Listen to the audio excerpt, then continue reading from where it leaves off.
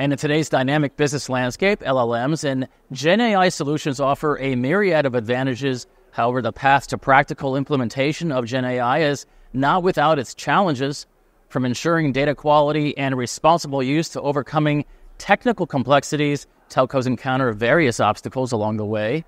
On this segment, we'll present the challenges CSPs will face in adopting Gen AI. Joining the session are Eric Davis. He's Vice President of AI Tech Collaboration, that at SK Telecom. And next to him, we have Sandeep Arora. He's Senior Vice President, APAC MEA, that at Rakuten Symphony. And gentlemen, welcome. Thank you for having us. Well, thanks for being here. Eric, I know you were on a session just earlier here at Future Net Asia. I'm sure the audience got a lot out of that, so we're going to try to squeeze out a little bit more out of you on this one. And Rakuten Symphony, thanks for joining the session. I know you're on a number of sessions today and tomorrow, so we appreciate your time. Absolutely. Eric, I'm going to start with you, if you don't mind, and certainly piggyback on that if you'd like. Let's talk about data quality and really these best practices for these critical requirements for the success for telco AI. Can you talk about the fact that they're not just best practices, but really critical? Yeah, absolutely. So that's a fantastic question. So data quality is not just critical, it makes or breaks projects. It defines your success. And so we can break this down into a number of different facets. One is prediction accuracy. If you have really poor quality data, poor quality could be biased, it could be unfiltered data, it could be incomplete data. That means you're going to make very poor predictions. So let's say we're looking at customer churn. If we make poor predictions of the customer churn, we may lose a customer that we should not have lost, which immediately impacts revenue. Aside from that, there's also regulatory issues. The telco industry is heavily regulated. And so if you look at Europe, they have the GPDR. That means basically you need to have a good data governance story in place. Otherwise, you cannot share data. You can actually use this data in your AI services, meaning you can't roll out an AI service in the first place.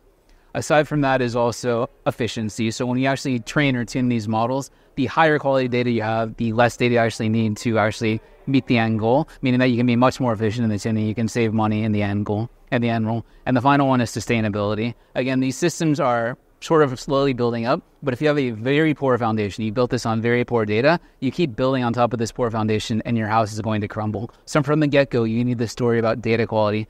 As they say, garbage in, garbage out. That's completely the case here. Sandeep, the criticality of quality data for these telco AI projects? Thanks, Eric, covering good points. Data is the bedrock of AI. Let's get it straight. He talked about garbage in, garbage out, 100%. At Rakuten, we are in actually a crusade of called AIization of the industry. And for us, the data is the foundation for everything we do on AI. Couple of points just to add on to what you mentioned is obviously data will lead us to the right model training. And how do we put the right data sets, get them right up front and get them training. The second win, which I'll just add on to what Eric talked about, was also about how do we minimize the biases?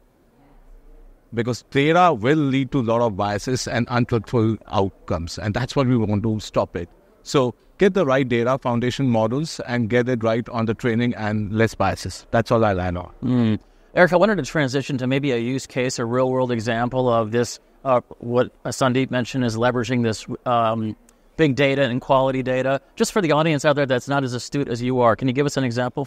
Yeah, absolutely. So at SK Telecom, the focus is largely on operational efficiency. So we have a fantastic contact center. We've been number one in customer service for 27 straight years. The bar is very high, but again, it derives a lot of our revenue. We're spending a lot of money actually employing these people. So automation within this facet is very important for us. And so we're rolling out customer service solutions in the contact center slowly but surely. And so quality data has been at the crux of what we've been doing. So basically, we can run through the checklist, but if we have sort of unfinished data, so unfinished data could be we have a lot of different data sources. So we have customers that have different touch points. To actually service them properly, we need to know what they've interacted with, what products and services they've. So you need a unique identifier. If that unique identifier is not actually a unique key, then it's very hard to merge their historical records. So that could be a phone number, it could be something else. But if that's not in place, then you're going to have an incomplete record of your actual customers. Aside from that, there's bias. So in South Korea, there's two large cities. There's Busan and Seoul. A lot of our data comes from those two regions. What do we do with people that are actually from the country? These are obviously very important customers as well. But if our data set doesn't reflect their realities, what services they're tapping into, what products they need, then the predictions in the model are going to be biased to younger people from Seoul or Busan. So that's a huge issue as well. Aside from that, you can have gender bias as well. So this is a particular issue in South Korea, but it's a male-dominated society. So if you're male biased when making predictions, then again, you're not servicing a lot of your customers. And so that's a huge, huge issue. Aside from that, again, for customer service, if you just focus on a small slice of data, so if I only focus on a month of data, you're missing out on seasonality. So what may happen at Christmas may be different from, now it's Chuseok, it's Korean Thanksgiving, may be drastically different. So we take a very holistic approach, make sure that we cover our key demographics, make sure that our data sets are complete and actually accurate. And the third one is we look at longevity as well, because we want to cover as much as possible in the model to make it as unbiased as possible. He mentioned a couple of good points that you both brought up actually previous, but incomplete data sets, data bias and such. Again, a real world example of maybe how to leverage quality data.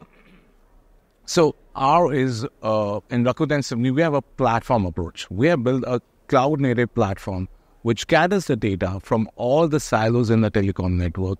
That's super important. And how do we get that data on a common data lake plane and get them built on that cloud-native platform, multiple use cases? Now, meeting our customers, what we see, some of the AI use cases which are being really getting used right now is primarily on customer experience and network automation and optimization. I think customer experience, I think you talked about it, is supremely important because that's where you're looking at it.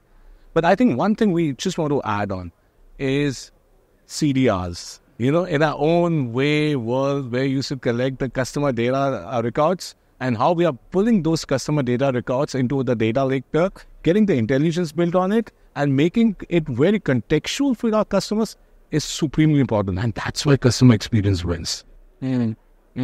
Eric, back to you. Some of these best practices, again, for this data quality, really ultimately leading to AI for telcos that is usable, by the way.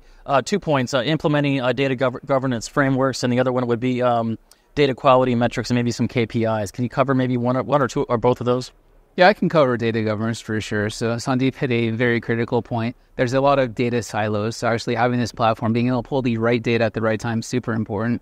So SKT is a telco. We're trying to be a techco, but I joke half the time we're also trying to be a marketing company as well. So anytime we come up with a policy, we have a catchy name for it. So our AI or data governance policy is called THEAI, which stands for by telco, for humanity, with ethics. And so this comes straight from the top. This is from our CEO and chairman, but largely we want to focus on reliability. We want to focus on connectivity. That's the T in telco. For humanity, we focus on being as inclusive as possible, as unbiased as possible. And so this is baked into our DNA. And the last one is E, ethical. We're as transparent as possible. And again, we're very sort of forthcoming. We tell you exactly where we're coming from, where we're going.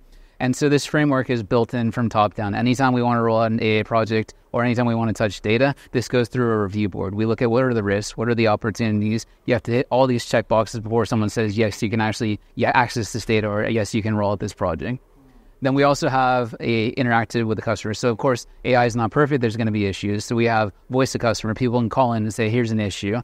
We have people manning these lines all the time. So we know what the issues are, and we actively work to not just fix the underlying models, but also fix the underlying regulations and guidelines that we have. And so it's a very iterative feedback loop cycle. And we've rolled this out and it's been very successful. It helps us, again, not just say, but we practice what we preach. That's been a huge win. And the second one is now people know that they can sort of trust AR data and BRA by it because we have this fantastic program that we've rolled out and we've been successful. And 3, we can now prioritize data and use cases because we have this fantastic framework. Well said, Eric.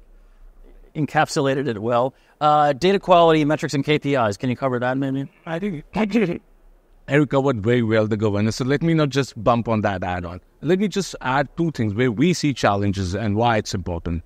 I think standardization is supremely important. And because what we see in telcos is that the islands of data which are captured in a legacy format, in an old format, which even no one has even seen for 10 years, how do you get a standardized way to manage the data? So for us, standardization is number 1 part. Second would be the validation part of it. Again, how do we make sure that there is a constant validation of the data which is going in?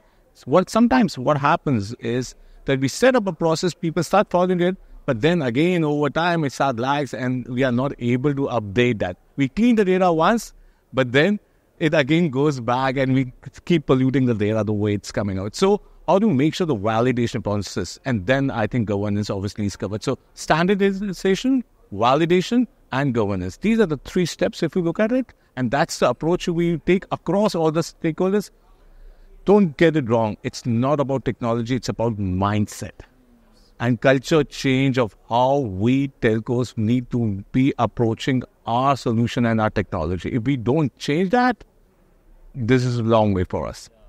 That's a good segue into a session actually we have on the fireside chat with Uday later today. It's a perfect segue to that. Eric, I want to thank you for your time. I know you're a super busy guy. Hopefully we do this again. Yeah, sounds good. Thank you, Abraham. Yep, thank you very much. And Sandeep, good to meet you. Good to see you. Thanks for your time as well. It's a pleasure speaking with you. Data quality for AI telco projects is not going away anytime soon, so I'm sure we'll have both of you on this topic again. All right, thanks. Thank you. Thanks for your time. Thank you.